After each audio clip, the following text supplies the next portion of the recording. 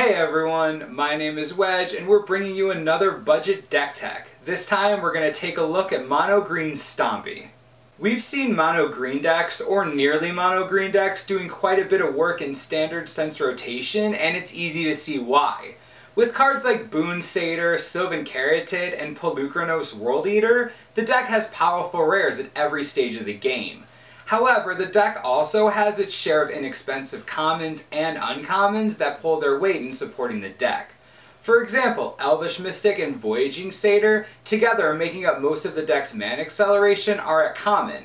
Powerful tempo 2-drop Burning-Tree Emissary is an uncommon. So let's take a look at how we fill in the gaps left by the lack of pricey cards like Raid and Garrett Caller of Beasts. We're going to be light on 1-drops, considering that we want to accelerate heavily and emphasize the upper end of the curve. We want to play a set of Elvish Mystic here to be sure. Warrior's Lesson also looks pretty good, and I'll explain why. Part of what makes planeswalkers like Garrett Caller of Beasts and Raid so good is that they give Stompy decks access to card draw, which they usually don't have. That those cards have been in so many decks like this is a strong indicator that we need something like it in our deck. Unfortunately, as you might have guessed, green card draw at lower rarities is in short supply. The best thing you can really run is Warrior's Lesson, which lets you grant 2 creatures the ability to draw you a card whenever they hit a player in combat. We're running some trampling creatures higher in the curve to make that trigger a little easier to hit. Also remember that the card is an instant, so you can always just point it at some unblocked creatures during declare blockers. With that in mind, we'll run a playset of Warrior's Lesson. 2 mana is where we really take off. For 1, it's where we have our second piece of acceleration, Voyaging Satyr. We have our first aggressive creature, Kalonian Tusker, at this spot in the curve as well. Considering that we're running mono green, we should have no problem dropping it, and a 3/3 for 2 is just efficient. Also at 2 mana, we have Burning-Tree Emissary. At about $2, this card is relatively expensive for this list, but it's very much worth it. Burning-Tree Emissary comes down anytime turn 2 or later as an essentially free body. On turn 2, you can play it directly into Voyaging Satyr or Kalonian Tusker if you dropped an Elvish Mystic on turn 1. Later in the game, you can drop it and go right on into a Pit Fight to take out a threat, which brings us to our last 2-drop, Pit Fight. One of Domri's useful abilities is to allow your creatures to fight your opponents. While we don't have access to that, we can do the next best thing, which is a card that does just that, but does it as an instant. Given how creature heavy Standard is right now, a little removal can go a long way. Like our 1-ofs, all of our 2-drops will be 4-ofs. The 3-drop slot on our curve is fairly light. Hopefully by now we'll have some mana acceleration on the table, so we won't have to worry about hitting our 3 slot in order to curve out. We have a pair of Reverent Hunter here, which can really shine in the late game, but isn't too shabby on turn 3 or 4 either. If you hit devotion-heavy 2-drops like Burning-Tree Emissary or Kalonian Tusker, he can come in as big as a 5/5 on turn 3. Our other 3-drop is a pair of Bow of Nylea. This card encourages an aggressive strategy, especially against other aggressive decks, by making blocking a dangerous prospect for your opponent. Its modal ability is also versatile enough to ensure you won't be high and dry, even in matchups where the Death Touch granting effect is irrelevant. 4 mana is where things get fun, because this is where we have our bread and butter beat sticks. In this deck, the 4 slot is all about 3/3s with trample and efficient abilities.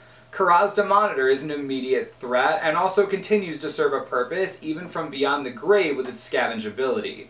7 mana is a bit expensive, but we have enough acceleration that it shouldn't be too much of a problem. Our other 4-drop is Nylea's Emissary. If you need a threat sooner than later, you can just drop the Emissary on its own and start swinging. But if you can wait until you hit 6 mana, it's definitely worth it to bestow the Emissary on something else. Ideally, you want to hit something that doesn't have trample. Being bestowed on anything makes the Emissary a bigger body than it would be by itself.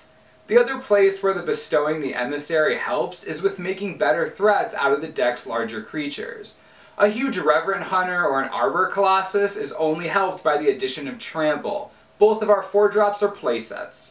Speaking of which, we have 1 5-drop to finish our curve, and that is a single Arbor Colossus. This guy is big, and he has a monstrous ability that makes him even huger and takes out a flyer if your opponent has any. He also gives your devotion a big boost, which is nice if you want to drop a late game Reverent Hunter. He's a little bit situational, but that's why we only run one of him.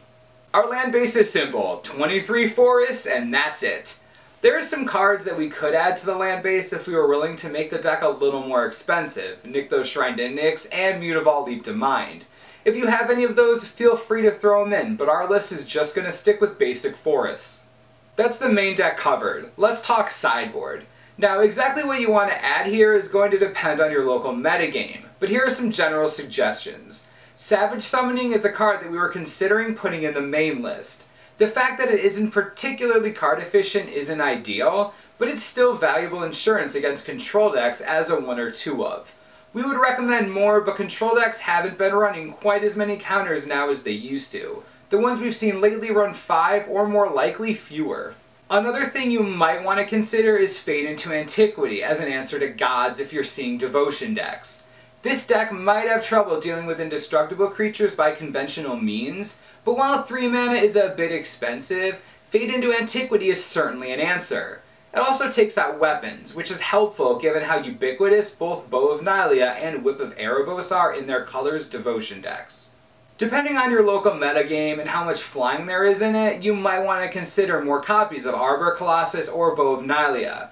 If you're seeing more big flyers like Desecration Demon, go with the Colossus. If you're mostly seeing smaller ones like Scion of Vidu-Ghazi's bird tokens, use the Bow. Also keep in mind that the Bow is versatile enough that it could come in handy even if you don't use it for its anti-flyer mode. Bow of Nylea is also solid in the aggro matchup, because having Death Touch on the attack is helpful, and using its life gain mode counters a lot of aggressive decks, particularly red ones. Other cards we were thinking about are Hunt the Hunter and Sylvan Primordial. Hunt the Hunter is situational, of course. If you're not seeing much green, run fewer, or just don't bother if you don't think you'll get to use it. But if you're seeing green in your metagame, Hunt the Hunter is a slam dunk in that matchup. Sylvan Primordial is good in small numbers, just because it lets you take out anything that's not a creature that you might be having trouble with. Unfortunately, it's on the expensive end, and its forest grabbing ability isn't going to be too relevant by the time you already have 7 mana out. Still, there's no other card that does exactly what the Primordial does when it comes to taking out non-creature threats. We hope you enjoyed this budget deck tech for Mono Green Stompy. If there are any specific strategies you'd like to see a budget deck tech of, leave them in the comments below. As always, subscribe for the latest and most reliable Magic the Gathering information you could ever need. This is the Manosaurus, I'm Wedge, thanks for watching, we'll see you next time.